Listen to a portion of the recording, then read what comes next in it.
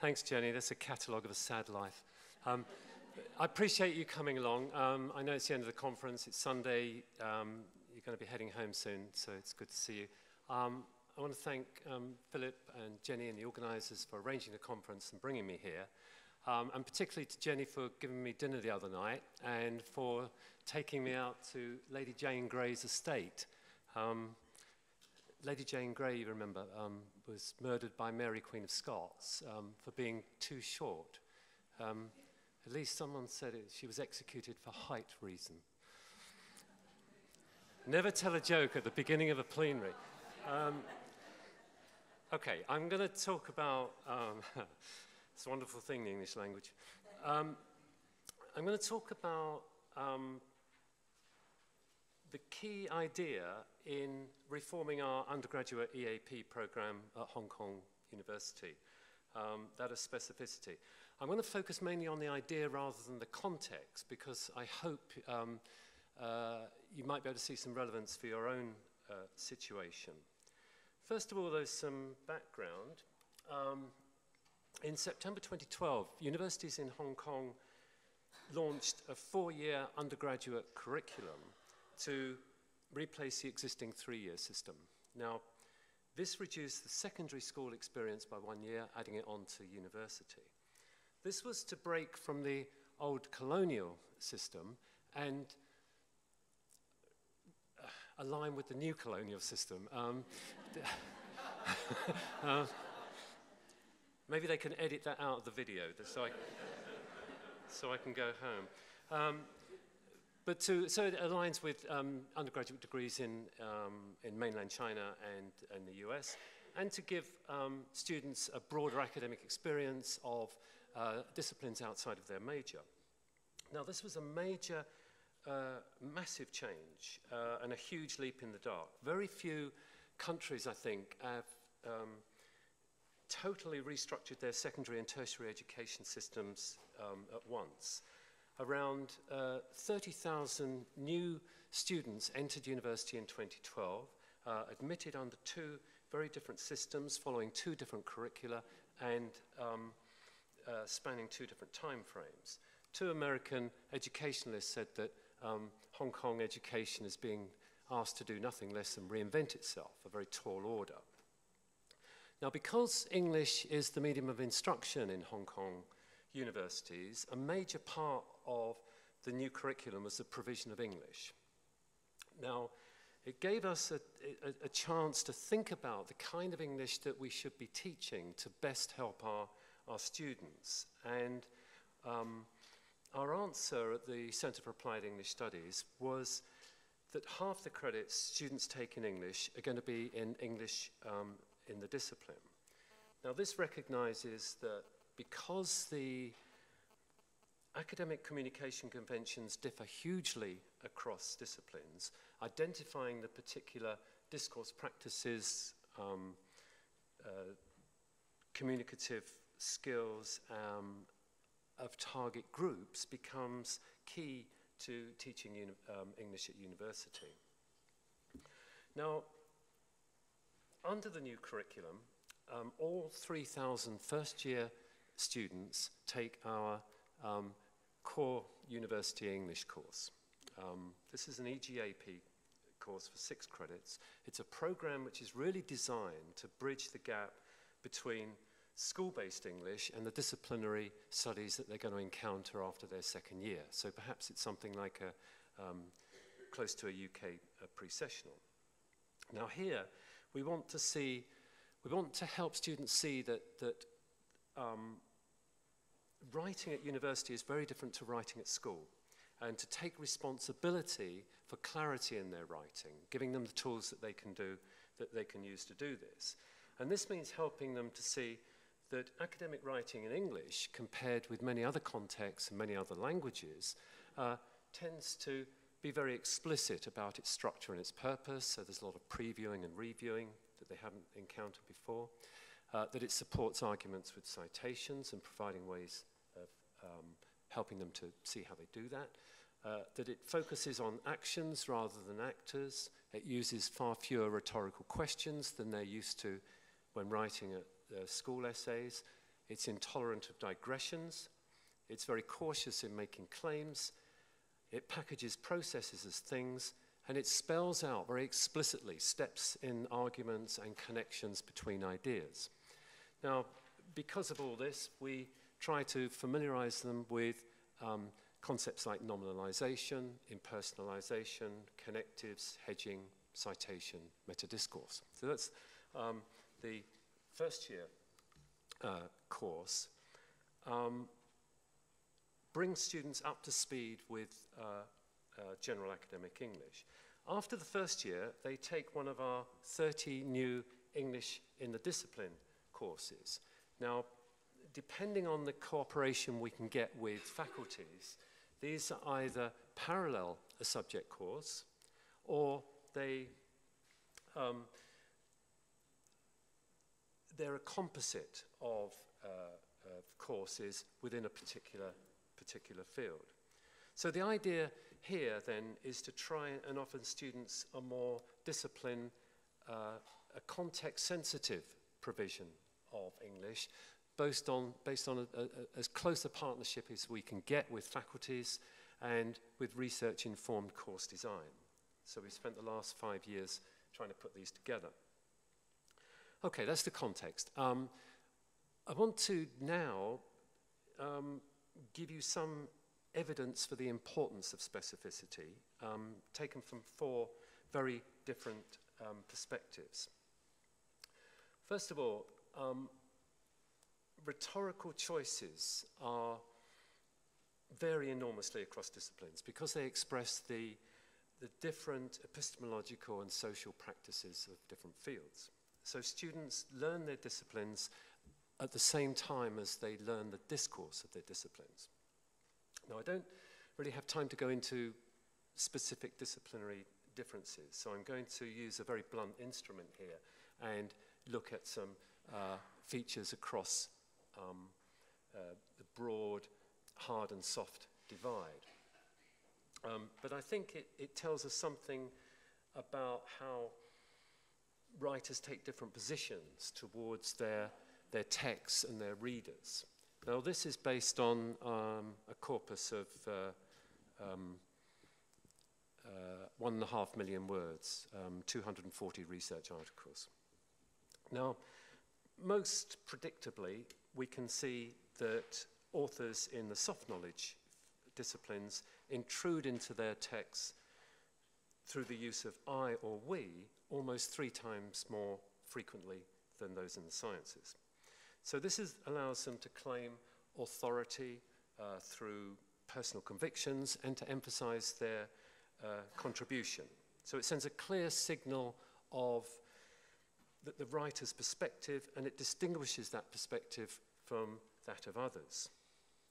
But while self-mention can help construct an authoritative writer in the soft fields, authors in the hard sciences generally downplay their personal role to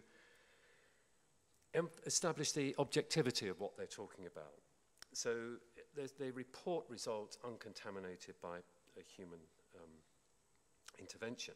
So they're concerned with generalizations rather than individuals, and this is done by distancing the writer from the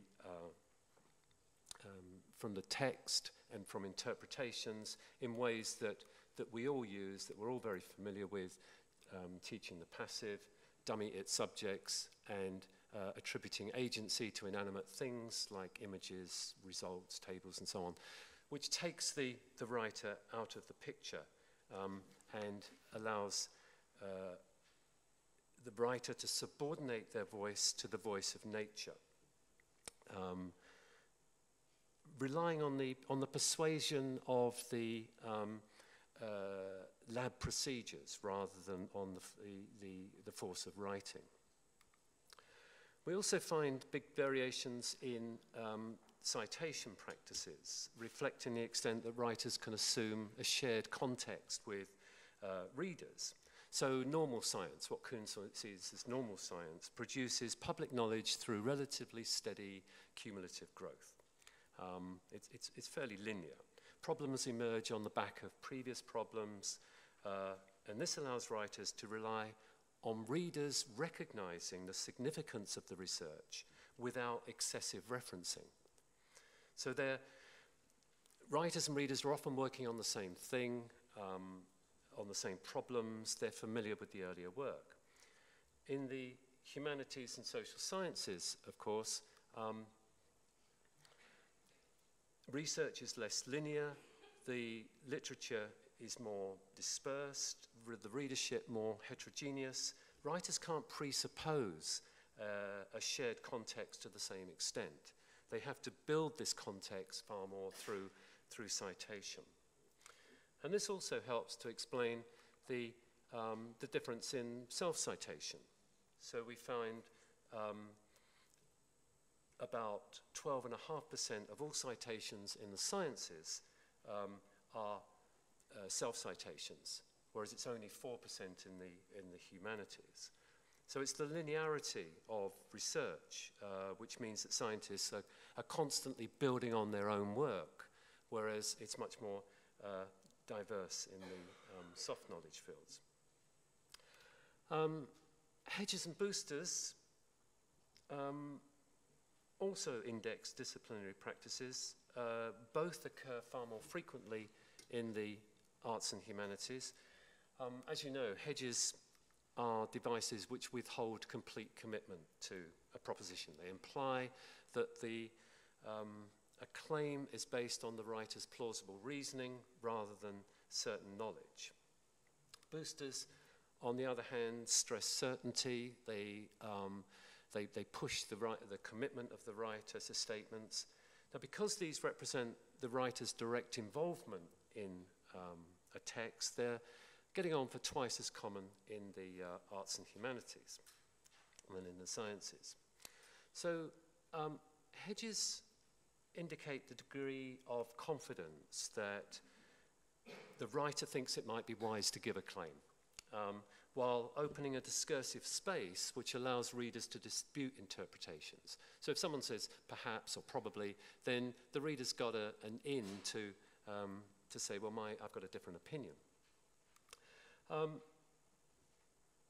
Now, one reason that they're more common in the soft fields is that there's less control of variables, more diversity of research outcomes, fewer clear bases for accepting claims than in the sciences. So writers can't report research with the same confidence of shared assumptions.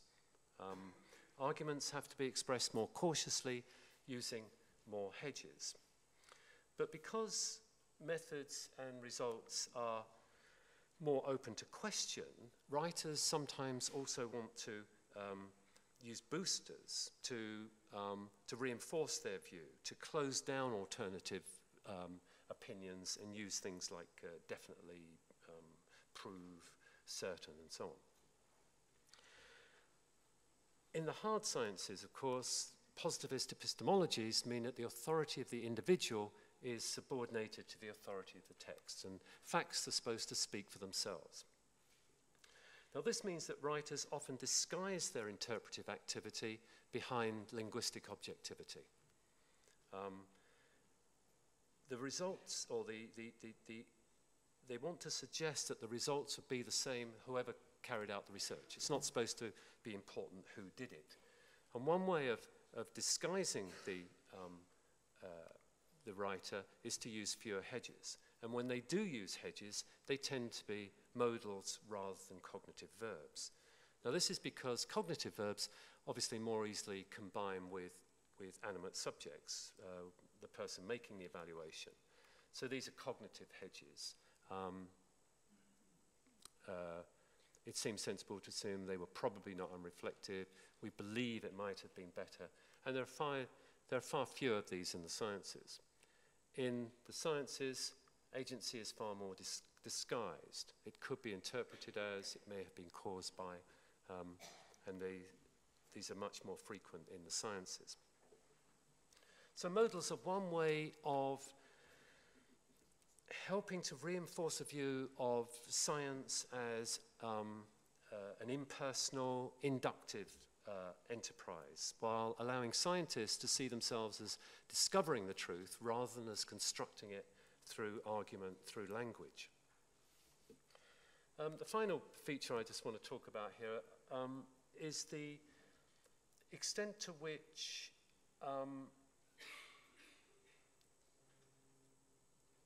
succinctness and precision are really valued or even possible between different disciplines, looking at directives. Now, directives instruct the reader to act or to see things in a certain way. So they're expressed through imperatives like consider, note, imagine, obligation modals, should, must, have to, so on. And they direct the reader to three main activities. So we've got textual directives, which direct readers to another part of the text or to another text altogether. Physical directives, which instruct readers to perform an action in a certain way, usually in the methods section. And cognitive directives, which instruct readers how to interpret an argument. So they explicitly position the reader by encouraging them to see things in a certain way. Now, these are not only more frequent in the sciences, but they also function differently. So while directives represent a writer's personal intrusion into a text, we might expect to find them more frequently in the humanities and arts. They carry a very high risk for the writer because they tell the reader how they should see things. But if we take out philosophy, 60% of all directives in the soft knowledge texts direct readers to a reference or a table rather than telling them how they should interpret an argument. In the soft fields, on the other hand, in the sciences, on the other hand, largely guide readers explicitly through an argument. So emphasizing what readers should attend to, how they should understand a claim. So this is because I think the sort of linear problem-oriented nature of the natural sciences enables researchers to write within an established framework and to write using a highly standardized code. So arguments can be formulated more precisely and presupposing a lot of background. There's also the fact that in the sciences, succinctness is very highly valued by editors who have a bias to publish. They're trying to publish as many papers as possible, and by information-saturated scientists who are reading for the bottom line. So directives help writers get through, cut to the heart of technical matters. So I think there's a lot of features of writing reflect these disciplinary variations. A second way that, a second argument I think for understanding specificity and the importance of specificity is to think about how individuals present a scholarly identity. And one way that we can see this most clearly is in the relatively unsung genre of the academic bio. Now, this is a genre where in 50 to 100 words, academics create a narrative of expertise for themselves. So they're authentic, naturally occurring texts, which are interesting because they've been stripped, they sit next to a research article which has been stripped of all identifying information. So, because of blind review. Now, my corpus here was 600 bios from leading journals in 3 disciplines, 200 in each. I also controlled for gender with 100 male and female bios in each discipline, and by status, using 4 categories from senior academics through to technicians. And in the analysis, I looked at what people said about themselves and how they said it to tease out something about variation in self-presentation.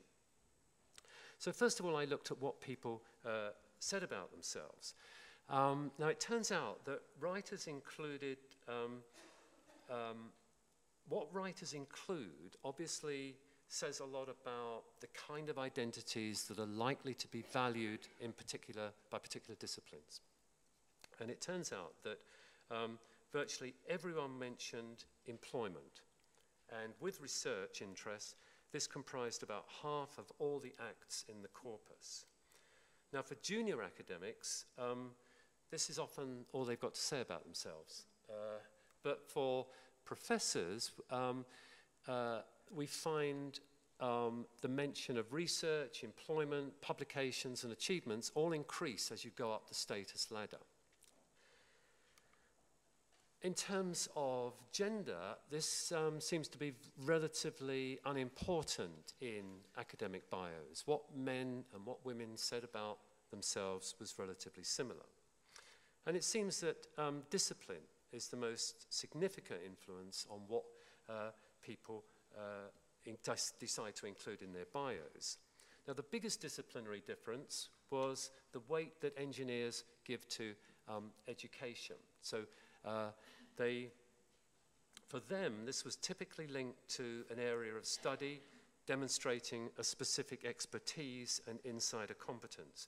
So I think this reflects something of the apprenticeship model of education in science and engineering, where students publish as part of a research team, making education a key part of their really self-perception, the way they want to present themselves. We also find engineers giving a lot more weight to personal information. Almost all engineers mentioned their birthplace. I don't know why. Some even their year of birth. Check it out. I mean, it is very strange. In contrast, applied linguists crafted identities around their research interests, making a claim for credibility through this insider expertise. And these made up about a third of all the statements in the applied linguist bios. Philosophers, on the other hand, parade their publications. I guess this is because in philosophy, most of their publications are monographs. They take a lot longer than the kind of frenetically paced, multiply authored, rapidly published research articles in the sciences. So they count for a lot more when you're trying to construct a statement about yourself. Now, identity is expressed not only through what we talk about, but how we talk about it. And I think one way of getting at identity in this way is to borrow from systemic linguistics and look at verbs, or what they call process types.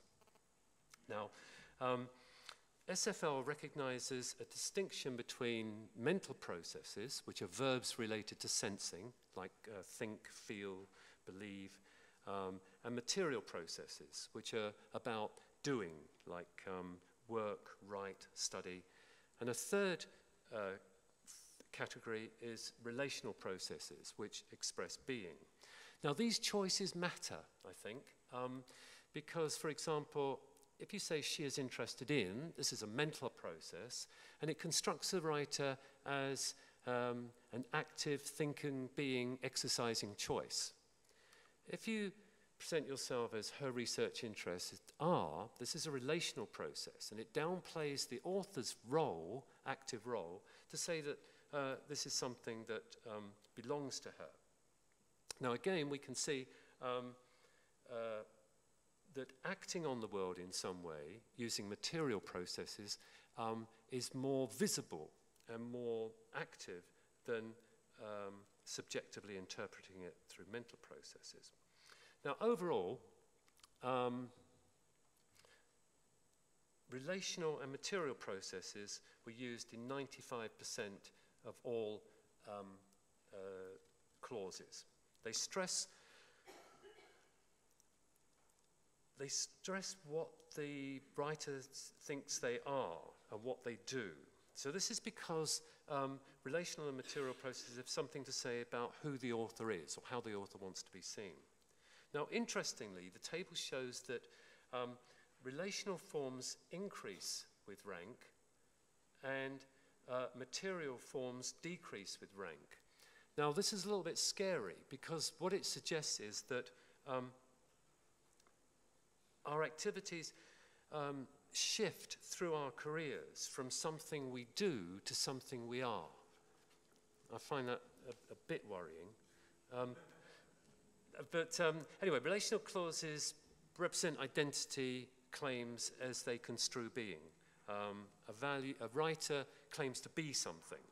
Now, these claims are strengthened by identifying over attributive clauses, and they're twice as common with professors. So professors say, is professor, or is the author, and these give a definiteness and uniqueness to an identity, whereas attributive relational clauses merely stress membership, is a member of, or is a PhD student, rather than a uniquely identifying statement. So status then has some impact on identity representation. But once again, it isn't status or gender, but discipline, which is the major influence on choice. So applied linguists mainly use mental processes. So they construct themselves as intellectuals. So they're a thinking, active academic, rather than a worker grinding out a quota of papers and conference presentations. The engineers emphasize verbal processes. So they use a lot of verbs which can highlight agency, saying that they're active scholars. The philosophers, on the other hand, were the biggest variation, were a lot of relational clauses, twice as many as linguists and 4 times more than engineers. And I think this is something to do with the fact that reflect the more individualistic ethos in philosophy. Here, research represents the creative insights of the author rather than the humble ideology of the sciences, which sees the scientist as a member of a team. So it seems to be that the way that people present themselves, the language that they use, differs by discipline. A third argument for disciplinary difference is the different views that teachers have in the faculties about the importance of writing and feedback. Now, here, this is a study I did at Hong Kong U very recently. I interviewed academics from 4 faculties representing 8 disciplines. And it seems that all teachers set writing assignments. So often, or always for assessment, often as the only form of assessment. But the soft knowledge tutors saw this as a measure, more than a measure of quality control, but of developing skills of disciplinary argument. So a history professor told me, writing is absolutely key. It embodies the discipline, the main disciplinary product. Teaching history is about teaching students to write, what I expect them to gain, as well as the ability to express themselves. The ability to engage more effectively with discourses in the past. And you can't do that unless you can articulate precisely what the discourse means. So very clear view of what the importance of writing. Similarly, a business professor, I think writing is very important. It reflects the way students structure and express their thoughts. So I'm less concerned about correct spelling and grammar. What I'm very concerned about is teaching them to write logical essays which take a research question and address it in a structured and thoughtful way with evidence and logical conclusions. Now, for researchers in the sciences, on the other hand, writing was less important. And the fact that students were writing in a second language was often treated as something very minor. If they have problems with language errors, that means they're not working hard enough. This is one point of view, isn't it? They're 21 years old. I mean, they should have a high level of ability already, not just what they have learned since coming here. when I assess their writing, I have to treat everybody equally, so I grade grammar less, maybe a small percentage, 5%. So when I looked at the texts themselves, the kinds of feedback that people were giving, it was typically less frequent and more cursory in the science papers. So generally just hurriedly ticked or grade rather than carefully read. This is the soft knowledge teachers often gave responses to the grammar though, and to the writing. This is an example of something given by a history teacher. And similarly, some from business. Avoid long sentences. Before you have control over sentence structure, use a single sentence for each point. This will allow readers to see your argument better. Good advice, probably. But on in contrast to this explicit sort of response, these comments actually were largely seen as aspects of disciplinary writing rather than just getting students' language right. So an English teacher said, I suppose my feedback is trying to help them clearly state a claim or idea and then how they can develop it in an appropriate style. So it's about encouraging clarity of thought and defining a question to discuss. So what they want in the faculty is disciplinary specific ways of constructing argument. In contrast to these paragons of virtue, the tutors in the hard sciences rarely required drafts and gave no feedback. So an engineer said, I don't ask for a draft, their report is an assignment, they're graded on this. If we give them a chance to write a draft, we are just giving a grade to our own work. We don't write their exams, so why write their reports? I'm sure you've come across that kind of view before. For some, especially in the sciences, setting assignments was a way of seeing if students had understood the course. Feedback had very doubtful significance. So I don't think it makes a lot of difference, to be honest. It depends on the student. Some will come and talk about it and go away and change it. Some students seem to care. If the students thought it was helpful, more of them would ask for feedback. In fact, tutors often delegated feedback to teaching assistants. So biology, they have access to the postgraduate demonstrators. I think it's the students' initiative whether they use them, and it's obvious they're the ones who do much better. They had some input.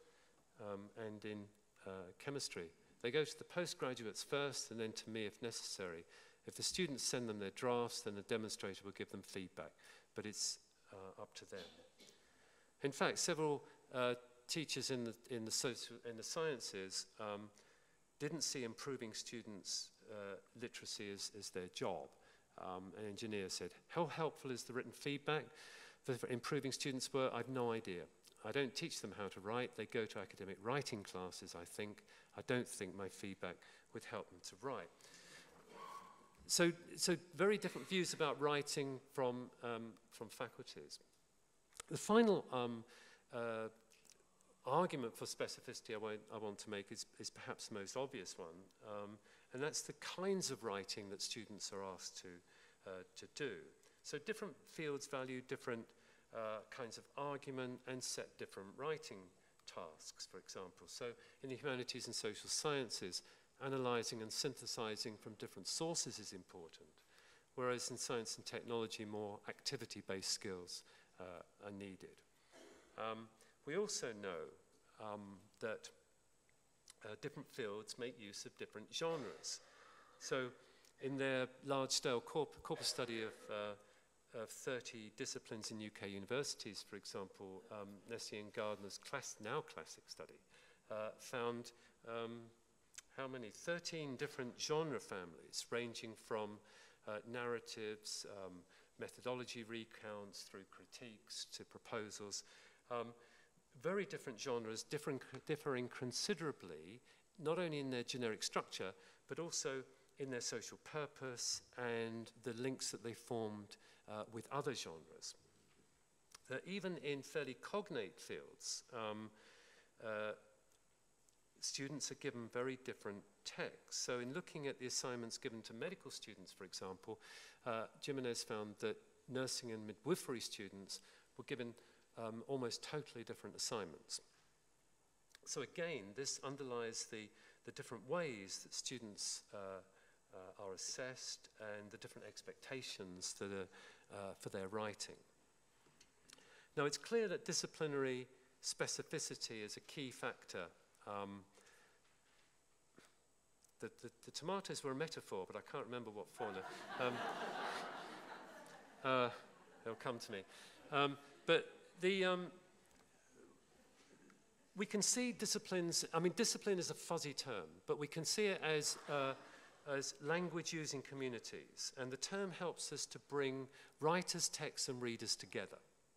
So they provide the context within which we learn to communicate and interpret each other's talk. They're the shorthand ways that we relate to each other. We gradually acquire the specialized language of that we need to participate as group members. This is what Wells said about this a long, long time ago. Each subject discipline constitutes a way of making sense of human experience that's evolved over generations. Each is dependent on its own particular practices, its instrumental procedures, its criteria for judging relevance and validity, and its conventions of acceptable forms of argument. So each has developed its own mode of discourse. So to work in a discipline, we need to be able to engage in these practices and to understand these discourses, understanding the distinctive ways that disciplines have of asking questions, addressing literature, criticizing ideas, and presenting arguments. I just want to spend a few minutes to go back to Hong Kong U and give you a couple of examples of English in the discipline courses to show that in reality, specificity is something of a movable feast, and it very much depends, as you probably know, on finding influential collaborators in faculties. People that are prepared to partner in building courses. Now, one of our courses is for the business faculty. 8 majors, 1 course, because we couldn't get them to collaborate in the ways we wanted them to. But because of this, we thought, well, what could we do best with this? And we thought the best thing we could do was to help students to analyze and evaluate text to discover the criteria for judging good writing. Our courses have 2 writing assessments on the 2 genres that are common to all the majors. I think that's cases and reports. And a 3rd assignment which assesses what students have said about their learning over their course by asking them to compare the 2 genres. Now these classes are flipped. So a lot of the input occurs before each course through a mini lecture, and it's accessed by students on the course Moodle. It's designed to get them to reflect and provide short and thoughtful responses, which are then taken up by the teacher in class. And then after class, the students follow up with work on assignments and other exercises.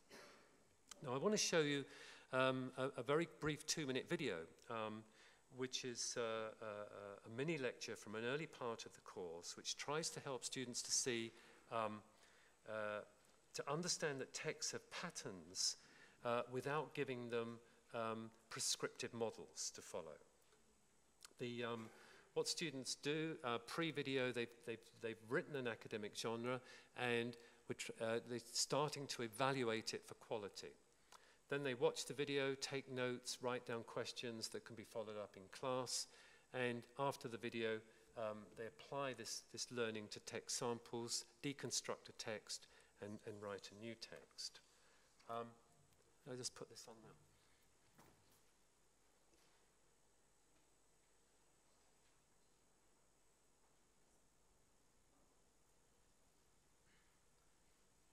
In the rationale for the course, we talked about developing evaluative capabilities as key to lifelong learning. In this short video, the focus is on one key aspect of language awareness that you need to develop to become a skilled writer. That is genre awareness. Before knowing how to develop your genre awareness, we need to know what a genre is. Most of you will be familiar with film genres such as horror, romantic comedy, or thrillers.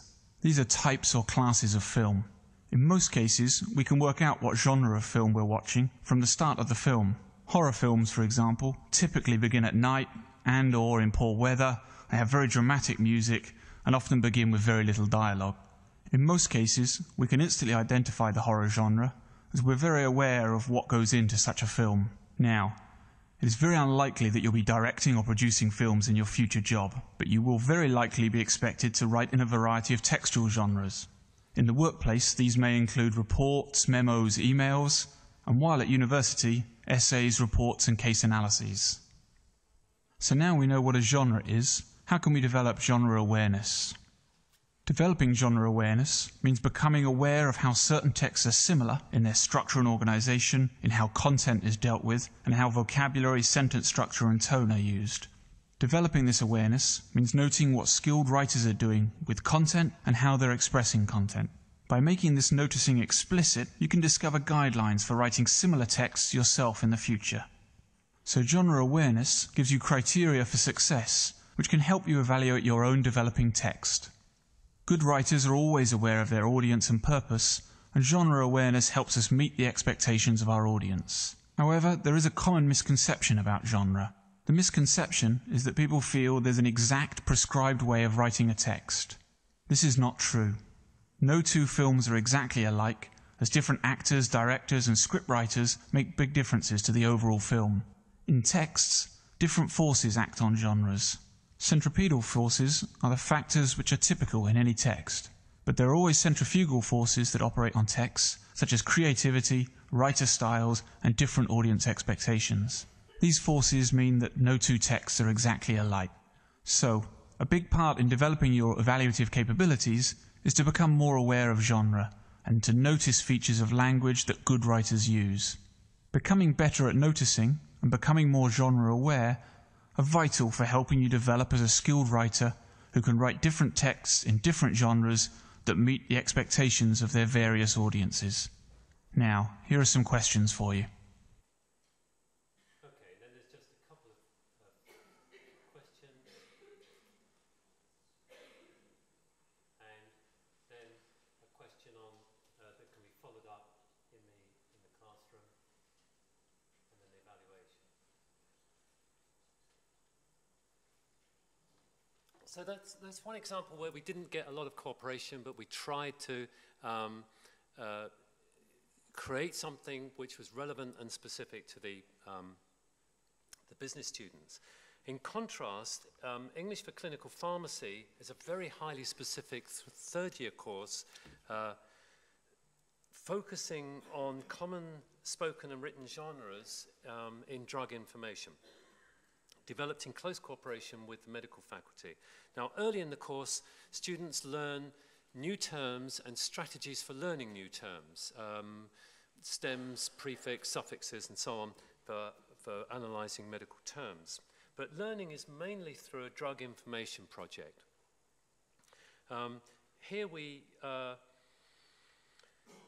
This is jointly devised with the pharmacy department, where students evaluate and recommend 2 drugs to treat the same condition. Now, to make it authentic, the pharmacy department told us which drugs to use, and also suggested the genre that students should write, which is a hospital medical bulletin, which many pharmacists will be asked to write if they work in hospitals.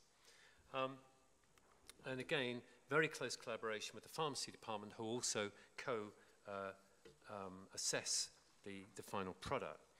So these are examples of pharmacy hospital pharmacy bulletins, drug evaluation bulletins, on the Moodle near the end of the course. And they're marked up, and students analyse them, think about them, work in pairs to compare them, and look at their structure and the kinds of evaluative and comparative language.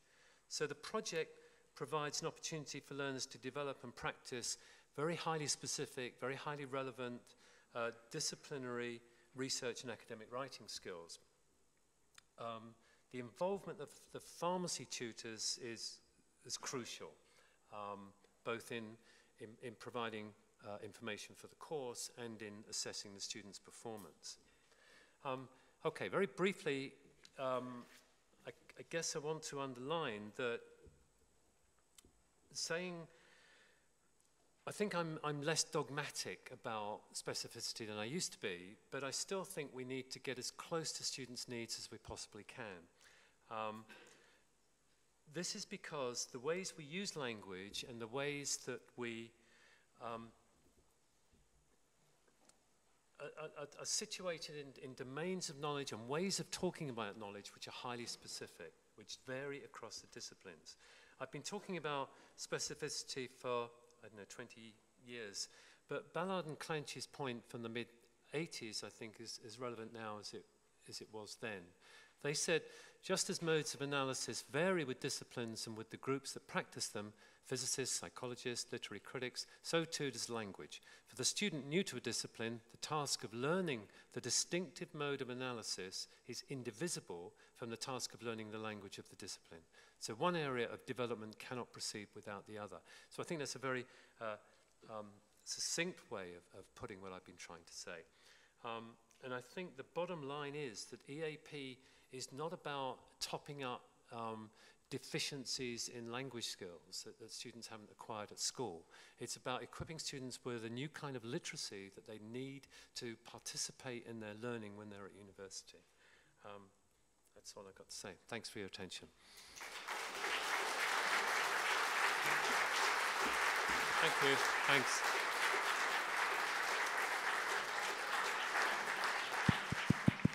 We have time for just a couple of questions.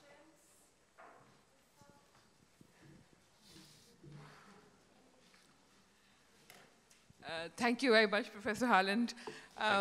I wanted to ask you something that I have been talking about at my university, which is Queen Mary University of London, about introducing something similar to what you have introduced in Hong Kong. Because we work with the departments and we offer a series of discipline-specific in-sessional writing and academic skills modules for different departments. And time and again, we are told that home students need this as well. It's not just the international, but home students. And we have heard papers here where people have talked about the needs of home students. So I wanted your view on whether you think this could be introduced at UK universities. Yeah, I mean, we did something very similar when I was working in London at Institute of Education. About a third of the students going through our specific writing courses were native English-speaking UK students. We have native speaker students in our courses in Hong Kong, and they very often ask for exemptions, and we refuse. You must take this course because it's good for you. We know best, don't we? I mean, no, I think it's because somebody speaks English doesn't mean to say they can speak academic English. Thank you. Thanks very much. I just have a question. To what extent did you find the e-learning provision effective, and to what extent did you find the e-learning provision effective, and how did the students take to it? Right, e-learning. I mean, every one of our courses has a Moodle element. The university mandates that every course should have, I think it's something like 150 hours of learning, and we only have them for 33 hours. So we have to provide instruction out of class for the remainder. So we're very dependent on various aspects of e-learning. So every course has a Moodle, and with activities which they have to complete a set of activities which unlock the next set of activities. So it doesn't involve a lot of teacher monitoring, but the students have to demonstrate that they've done it. I don't see how you can teach a language in a limited time that we have over a semester. They have to be given work out of class, and often they don't always prioritize English, and so it needs to be compulsory out of class English. Yeah, thanks for your question.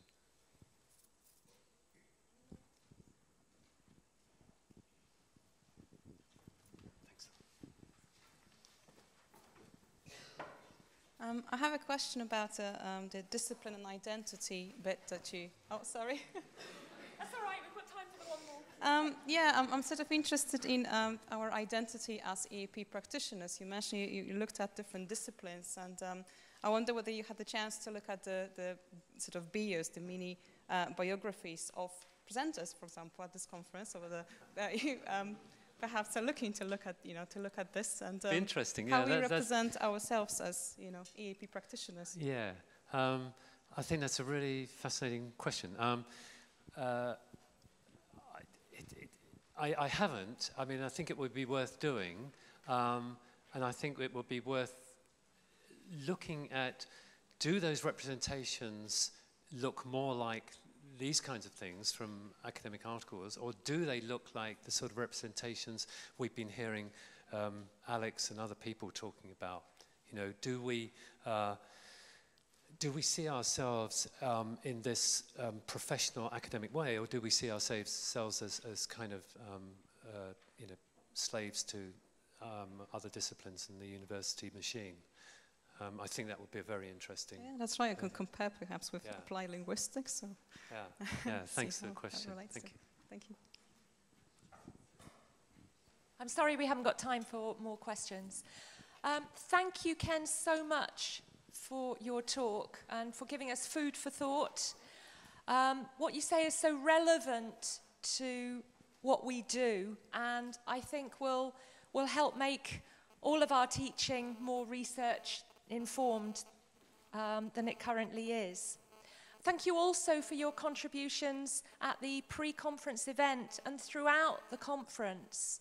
All your questions and comments after talks and things like that, and for taking the time to talk to other people.